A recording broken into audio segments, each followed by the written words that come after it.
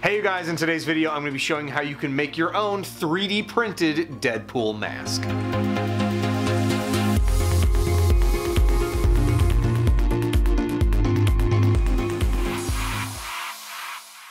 Hey guys, Uncle Jesse here, and I am a big time fan of Deadpool and was absolutely thrilled when they announced the movie, and especially when it was released a year ago. I can remember the first time that I actually saw one of the trailers for the movie and immediately thought, I need one of those masks. I absolutely need one of those masks. So in this video I'm going to be showing you guys how I 3D printed a Deadpool face shell. This is the actual piece that goes underneath the fabric mask. You'll see this for anybody that's doing cosplay for things like Spider-Man or in this case Deadpool. What's also great about this is that the eyepieces will be interchangeable, so I'll be able to swap those out as well to show off different facial expressions, which is oh so important with this particular character. Alright, let's get things started.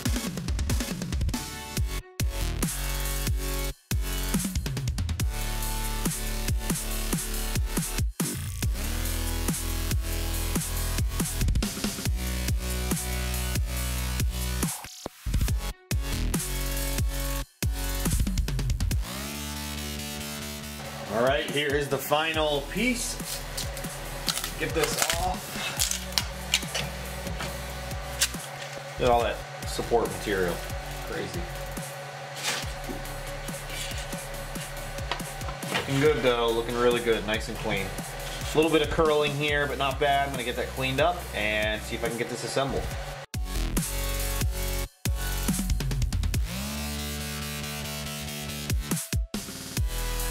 So I've got most of the pieces that I've printed previously cleaned up. So this is the bottom half of the face mask here. Here is the very back portion. So what's going to happen is I've got these cleaned up and it's going to go right here. Glue these together. I need to clean up. This is the last piece that I printed. By the way, this took all in all pretty much like almost 2 days straight of printing just to get all of this printed. I'm not sure if I'm actually going to smooth this out at all because this is a mask is going to go over it, the actual fabric portion. But yeah, so far it's coming out looking really good. The eyepieces are looking amazing on this as well, so all of these will basically fit right in here. I've still got to do a bit of cleanup on all of those, and we'll have these all magnetically attaching here when you slide them in, so very cool. So let's get this cleaned up. I'm trying to keep these a bit organized, all of the different eyepieces here. So I think I might print a few more. There are, I believe, 6 options in total that you can print. So I've printed 4 of them at this point. And they take, for me, at the level of detail that I'm printing them at, it takes about 5 to 6 hours to print both sets.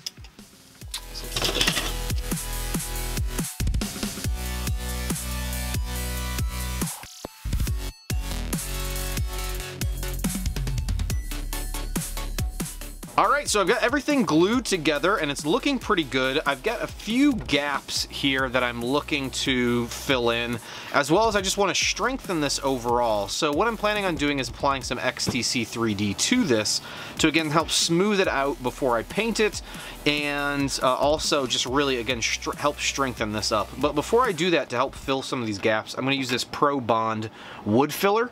I used this the last time for my Overwatch Reaper mask and it worked pretty well. But I'm going to, this time around, instead of doing it after I apply the XTC 3D, I'm going to apply it first and then apply XTC 3D over everything so it's all really sealed in and locked in tight with that epoxy coating. So this really isn't that necessary of a step if you're just planning on using this as is and applying cloth to this afterwards, but I just want to keep it nice and clean and probably paint it red until I find the appropriate cloth to cover the mask in. So let me get this started here. And I've got a big glob of super glue here on the side of the mask.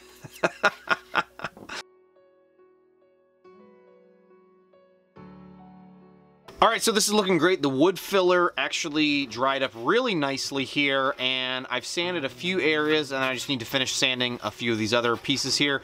I went back over and applied a little bit more wood filler just to help even this one section out since it wasn't exactly smooth, and all the other areas are looking really nice. Everything's feeling pretty solid here on these joins with just using some super glue and wood filler. I've got some 220 sandpaper right here that I'm just using to again help smooth this down before I go in and apply some XTC 3D to this, which is this product right here that you can pick up from Smooth On. I'll have a link to this that you can pick up over on Amazon. This stuff is great. It really helps smooth out your prints, and again, it's one of my favorite things because I hate doing this right here, sanding. This is a pain in the ass. It makes a huge mess and takes up a lot of time. So this just really helps smooth everything out before I go in and paint anything.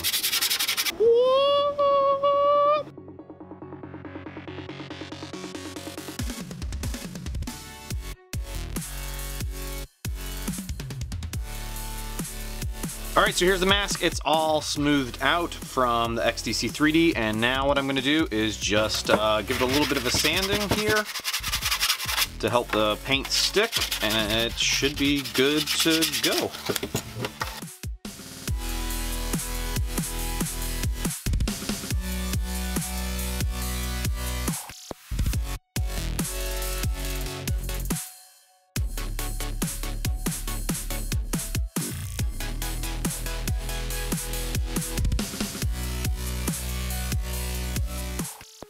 All right, so here it is in black using Flex Seal, and you can see that it's really helped cover up the seam lines here. You can still see them a little bit here. I'm not too concerned, again, because I'm going to be covering this with actual cloth, trying to find some that will match the Deadpool look there.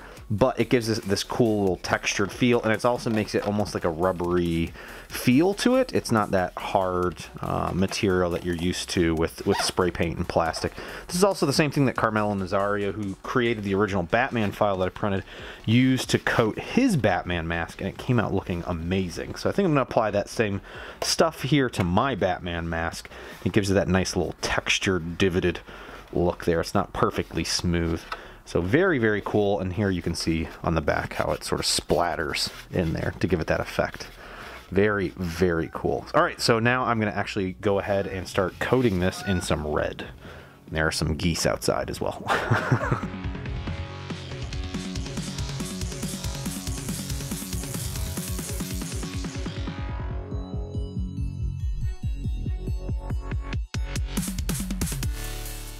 Alright, so I've got the magnets here glued in place into the bases of the eye sockets. The space is a little snug, and I've actually broke off both the top piece and the bottom piece trying to drill that out in order to fit the magnet in there, but it was still able to get it in place. I'm going to probably end up building this up a little bit more just so it can be a little bit more stable, especially after getting the eye magnets assigned as well.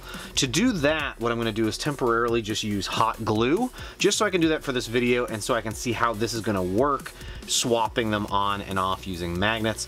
The problem is the back of the eye pieces here are curved, and it's not really giving the magnets a really good place for them to adhere to. So I'll end up building that up using something like Aves Epoxy Sculpt. I'll include a link down below to where you can pick this up. It's a two-part material where you basically mix these two together, and it works as if it's like a clay that you do not need to bake.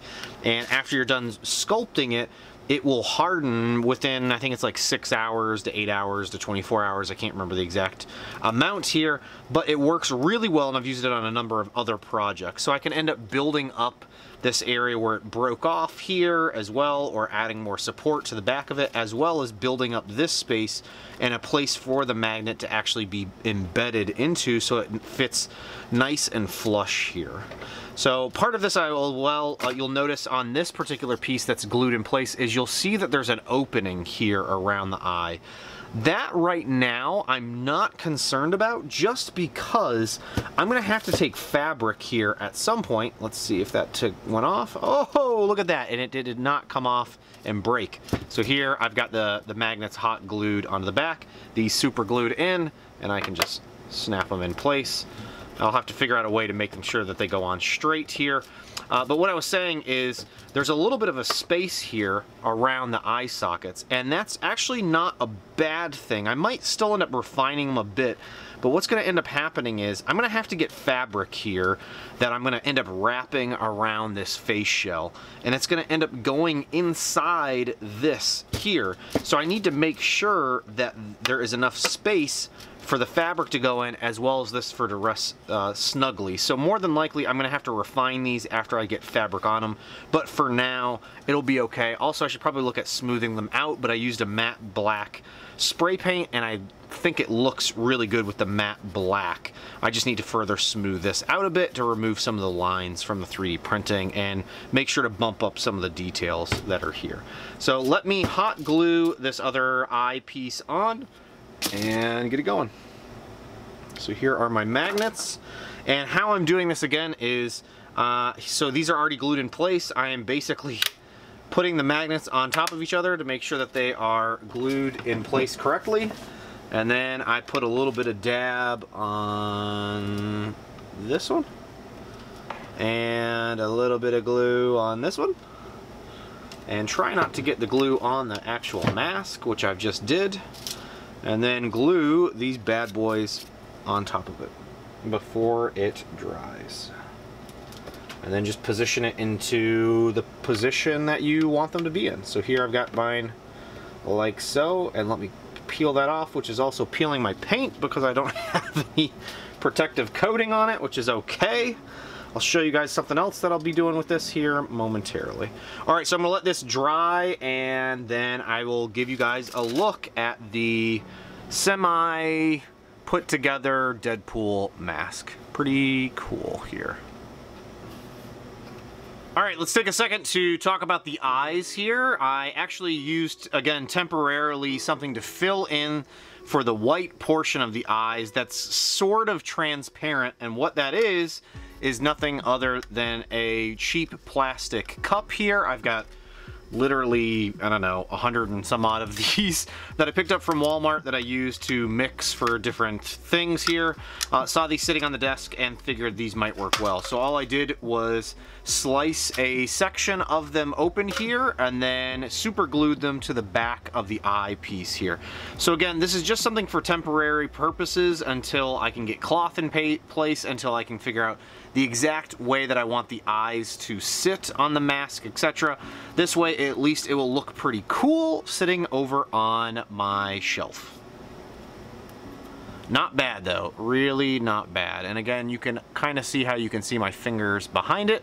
So it is a little transparent, definitely not something that you'd be able to wear at a convention or anything like that. All right, you guys, and here it is, the finished face shell Deadpool mask. This thing came out much, much better than I was anticipating. Very excited about this particular project, and now researching to find out where I can get the actual fabric for this.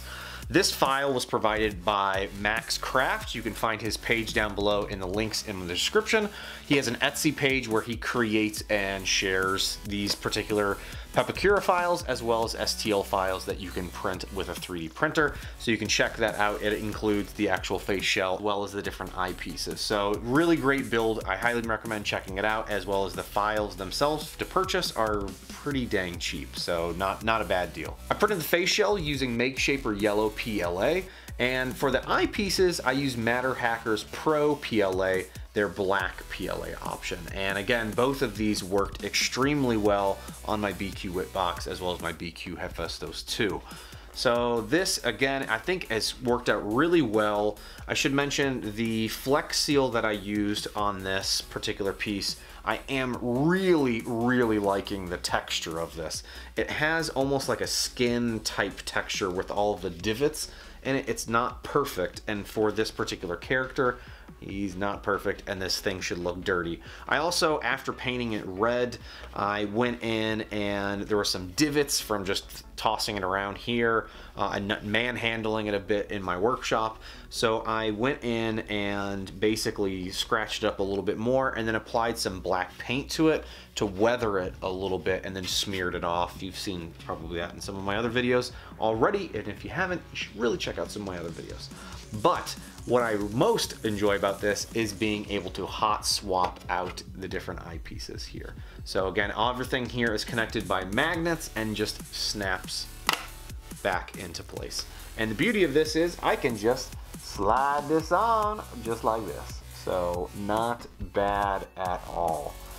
More than likely what I'll end up doing is to make this fit a little bit better, I will include some foam. I'll be inserting that on here.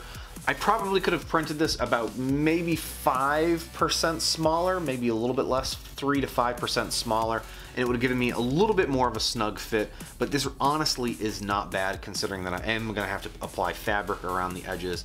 Who knows how much of that's going to be tucked up on the inside, and again, I can just apply some foam here to really get it to sit better on my face. So all in all, I'm really, really liking this mask.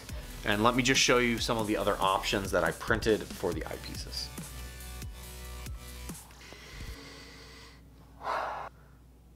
So thanks again for Maxcrft for providing the STL file here for this particular project. Again, you can find links down below to where you can go and purchase and print one of these for yourself. Again, I highly, highly recommend this. So far, loving this project, and I'll be including updates as I continually make progress on this, including getting fabric and scuzzing up the fabric and working out all the details with the eyes here. So thanks again for watching, guys, and if you haven't already, make sure to hit the like button. Also, leave me some comments down below letting me know how excited you are for Deadpool 2. Hopefully that'll happen sometime later next year. Maybe that'll be a little cameo of Deadpool in the Logan movie. I don't know. We'll find out. Could be pretty cool. But hey, thanks again for watching, guys, and as always, make sure to subscribe to the channel. I have lots of videos coming up in the works. So thanks again for watching, and I'll see you next time. Bye now.